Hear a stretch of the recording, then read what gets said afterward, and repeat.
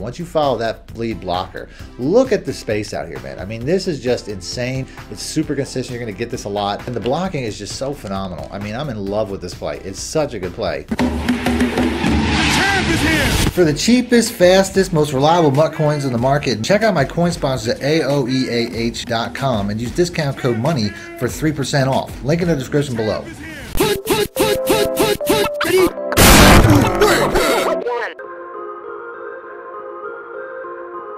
Here we go! Now it's time to bring it around town. See ya! Bring it around town.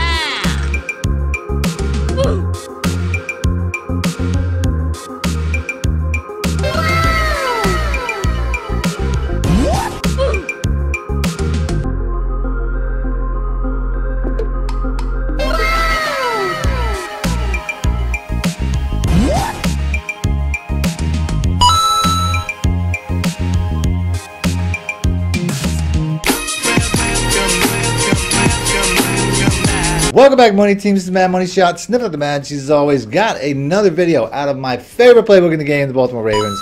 I know this is my favorite book, and I've been putting out a lot of videos from the Baltimore Ravens. It's the playbook I'm using right now personally. I love the Baltimore Ravens playbook. It's one of the largest ebooks that I put out this year as well. Definitely one of the best when it comes to running and passing. But I know that you guys might not necessarily be into it. So if you guys want to see, I'm giving you guys a chance right now, an opportunity right now, to let me know in the comment section what playbook you guys would like me to work on. When I say work on, I mean I'm going to make it my personal playbook and use it for like 2 weeks straight. I'll probably put up a poll. And you can only put up like 4 options, so give me some good options. Let me know in this video, in the comment section of this video, what options I should put on that poll. I can do, I mean, I did an ebook out of every single playbook except for like maybe 4 teams in the entire game. So let me know in the comment section. I need you guys' help. I was thinking of going back to the Niners because the Niners are pretty popular. Other than that, I would think, I mean, I already did a lot of Saints. I'm not doing them anymore. The Niners and the Raiders are the 2 playbooks that I would say are probably going to be on that poll. Maybe the Packers, maybe the Patriots. There's a lot of teams that people really like. So let me know in the comment section what playbooks you, the community, use as I'm hitting my microphone. You, the community, use the most, because I basically have no idea. I just basically use what I like to use.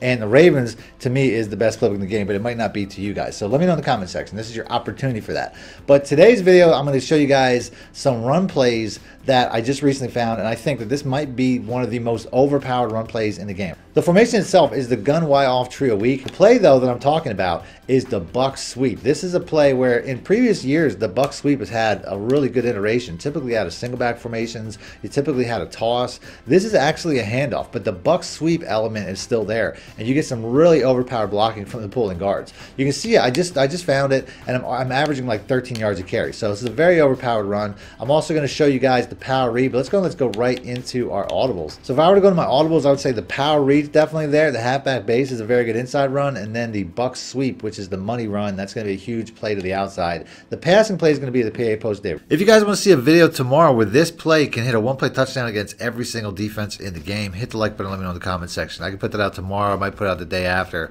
but ultimately this is a play that can be found in pretty much any playbook in the game, and it's a one-play touchdown against every single defense in the game. So hit the like button for that. So let's go and let's pick the buck sweep. On the defensive side, we're just going to go random. We'll go random matching nickels. Now, as always, this video is brought to you by my coin sponsor, aoeh.com. If you guys want to get your MUT team up and support the channel at the same time, all you have to do is check them out. Link in the description below. They're actually running a promotion right now where you can get, for the entire year, you can get 6% off anything on their site because they do multiple games. They do MUT, everything. They do FIFA. They do, Rocket League, all that stuff. You need anything, it's 6% off if you use discount code email, which is something that, that's double what I was usually giving with my normal promotion code of money. So check them out. Link in the description below. Just discount code email if you guys want to get some coins. Now, as far as this play goes, this is just an incredible play. It's got to be new to the game this year. I don't remember buck sweep plays like this in the past. All you're really going to do is follow number 70. Number 70 there is your lead blocker. And look at all the space out here. Once he gets on that guy, once he blows that edge up, I mean, the blocking of this play is just insane. I mean, this really reminds me of some of the better running plays in the past when it comes to to buck sweeps because they used to be really overpowered. There, I mean, that guy just gets a piece of this guy right here to let me get outside, or else it would have been blown up. But once you follow number 70, once you follow that lead blocker, look at the space out here, man. I mean, this is just insane. It's super consistent. You're going to get this a lot. This is definitely one of my favorite run plays in the game right now. I mean, this is a super consistent run play, and some of the other run plays I'm going to show you guys really have great counters. You can see, once again, 70, getting out on the edge, typically blocking a cornerback, swallowing up a cornerback or a safety. I mean, sometimes he'll get blocked early. He'll engage early, but he's really the guy to get out there. You can see right there, boom, he just blows that guy up, and look at how much space I have here. I mean, this is like 20 to 30 yards with no real contesting. There's nothing really coming even close to me by the time I'm getting down the field for big runs. So let's go and do this again. Like I said, 70's my dude. Following him, the receivers are blocking super sticky. They're sticking on their cornerbacks, and I'm just getting huge plays. Like I said, this is to me the best run play in the game. I don't know what the thumbnail is going to be, what the title is going to be. Like I said, look at this. Look at the blocking downfield. Come on, 14. You could have helped out on that dude. Could have sprung me. 14 messed that whole play up. That would have been an easy touchdown. I'm going to move the ball over because this is super capable of touchdowns runs. And how I run this play, I pretty much sprint the second I get the ball. A lot of people say that's not a good thing to do, but when you're running outside like this, it's the best thing to do. And the blocking is just so phenomenal. I mean, I'm in love with this play. It's such a good play. The only other play that I really would run, I mean, the halfback base is a good run play inside. You have that inside run option. Typically, when people are facing a gun formation like this, they expect an inside run. They expect an inside zone. They expect a draw, a halfback base, something like that. So if they're spread too far apart, you could always run that. I'm not personally, that's not my favorite inside run though. That's something that is in the formation for people who like to run that.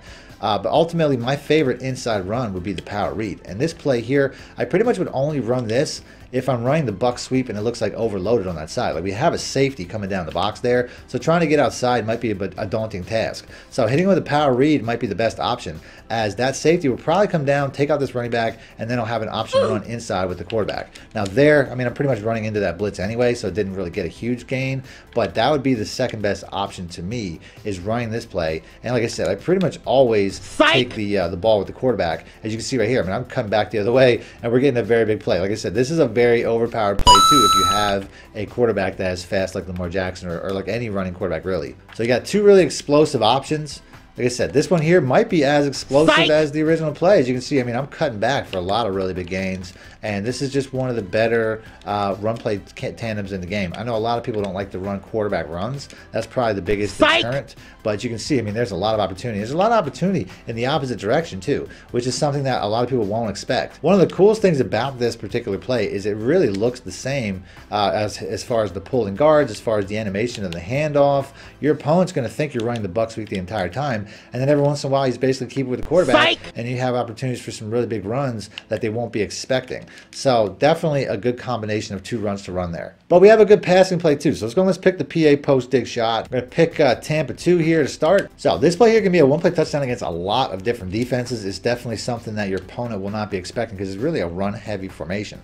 So against cover 2 zone, put the B route on an out route of 5 yards and put the RB route on a hitch. This is all you got to do. I'll slide my protection to the right because I am going to throw to the X route. And then you're going to see how this X route here, once it gets to a certain point, is a very easy one-play touchdown because the safety here kind of lags off. Now there, he was lit up and he still didn't make the play in time. Now if you watch the safety on the right there, he reacts really oddly to these short routes. He basically just thinks that he has to stop and come down on these really short routes, and he really kind of wanders to the right. It has nothing to do with the fact that I'm moving with the quarterback, by the way. He wanders to the right regardless, whether I stay in the pocket or whatever. You can see he's totally out of position. So once this guy, the receiver, gets inside of his safety, I just had to bullet and pass lead up. Now there, didn't necessarily get the best throw, but you can see I still get over the top. And like I said, this is something that you'll see as we do this more and more, that we get more and more separation. There are things you can do to make this separation work even better. If you motion this receiver in, he'll get around the zone chuck. Now he won't get zone chucked by the cornerback, and he'll get a little bit more acceleration. You can also just put these two guys on 5-yard out routes, so you don't have to do the hitch. It's just you need a short route. That's really the only thing that matters. And then you can see here, once again, we have much more separation. The other safety doesn't even come into play that time. I didn't get the best throw, and I had to back up a little bit. As you can see, I mean, we're having a little bit of pressure issues, even though I have a lot of coverage out here. Shouldn't be having that problem, but I still am. As you can see, we get a bull rush animation here. But you can see, like I said, he's getting over the top. Very easy one-play touchdown. That's probably the full setup. Motioning in that receiver makes it a lot easier. It takes away the acceleration loss that you get from the zone chuck. And then just putting these guys on 5-yard out routes is really what's going to be best. Also works against cover 2 man. Motion this guy in again. Like I said, we want to get rid of that zone chuck animation. We're going to do the exact same setup because it's going to be pretty much the safeties are going to react the same way, whether it's cover 2 man or zone. And then boom, we're getting over the top once again, even with a cornerback trailing. Cover 2 man, 1 play touchdown. Cover 2 zone, 1 play touchdown. The exact same setup. What about cover 3 though? This is going to be one of the tougher ones. So let's go and let's pick that. Against cover 3, you're going to want to do pretty much the exact same setup. I'll slide my protection to the right. But you're going to want to do the exact same setup with the exception of you're going to want to put the B route on a 10-yard out route, which you're just going to have to smart route them. And basically now that'll pull the cornerback down. I'm also going to want to put the Y route here on a streak. Now doing all this, as you can see, I'm going to just buy a little protection. We get a very easy 1-play touchdown to the crossing receiver because the safety there really has to follow that running back. It's going to work best from a hash mark, but you can really run it from anywhere. It doesn't really matter. Go ahead and run it from the hash mark this time. Hash marks are always better when it comes to 1-play touchdowns, but you can run it from anywhere on the field. So let's go and let's do this one more time. Like I said, I forgot to slide my protection there. I'll just have to roll out of the pocket. The rolling out is not important, by the way. I'm only doing that because I don't trust my protection. That's why I use Lamar Jackson in these videos. You can see we get another easy 1-play touchdown. So we're just going to watch what this cornerback does here, how he reacts to the route combo. And you can see, number one, he reacts to the out route, which is probably a good move. But then once he turns his attention to the crossing receiver, he just completely glitches out. He just starts like juking himself. I don't know if he thinks he's tackling an invisible running back or what, but he just has no idea what to do. If a guy did all this extra stuff, he should probably be out of the league. I mean, this is something that if you saw this on game tape footage, who are you covering? Air? I mean, this is just one of the best reactions you're going to get in Madden when it comes to how glitchy this play is. Let's go and let's do this one more time. As we can watch this cornerback just completely glitch himself out. Once again, he has no idea where the play is or where he should be, and we get a very easy 1-play touchdown over the top. Definitely one of the glitchiest plays in the game. So that's cover 3. Cover 1 typically reacts the same, but let's go and let's pick that. Cover 3 and cover 1 look the exact same, so we're just going to give ourselves the exact same setup. So no matter what, you know, the shell looks like cover 3 or cover 1. If you can't tell, it doesn't matter. And we're going to have the exact same route doing the exact same thing. Our running back, or our defensive end got knocked down. I was so taken by that animation, I threw the ball late, but we still got the touchdown. I was watching that dude get clobbered, and you can see we have the exact same setup. This here, though, we probably want to run from the other hash mark. We don't want to shorten the field on a 1-play touchdown against cover 1. If you're running against cover 1, I mean, this setup here would be ideal. I mean, you obviously can just put the B route here on a drag, give yourself a really good check down. The B route, or the RB route here, you see gets open right over the middle. That's a really good man beater. The B route drag, obviously, is a really good man beater. So if it is actually somebody running a lot of cover 1, this is going to be the best setup. But you can run it the cover 3 way, and it's going to have the exact same effect as far as what routes get open. So here we go once again. Like I said, just basically wait for this guy to get across. Very easy 1-play touchdown against cover 1 and cover 3. And then next up we have our cover 4s. We'll start off with cover 4 quarters. When it comes to cover 4 quarters, the best thing to do is motion this guy and just put the A route on a 10-yard comeback. That's all you really have to do. And you're going to get really good results. Buying time, once again, might be the biggest issue, but that basically is just going to isolate this receiver on this cornerback. That's all you really have to do is isolate that receiver, which if you don't make that adjustment, he actually gets covered pretty good. Like I said, if I just leave it as is, a lot of times this second safety will come over, and you can see here, even the cornerback didn't really get, I mean, the receiver didn't really get separation. So you really just have to put this A right here on a 10-yard comeback. That will make the safety in his area react, and then, like I said, you can see you just get a very big play over the top.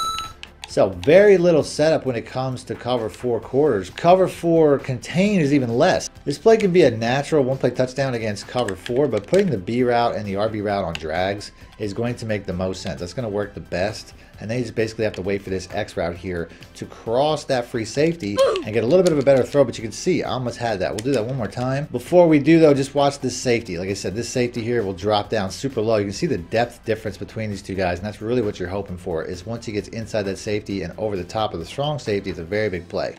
So we're going to do that one more time. So we basically just have to buy time, which shouldn't be too much of an issue. And then it's really all about timing when it comes to this throw. As you can see, we barely got it in there. That was a little bit behind. But you can see it's a 1-play touchdown against cover 4. We're going to do it one more time. Like I said, I'd like to get a better separation look than that. Like I said, it's really about when you throw it.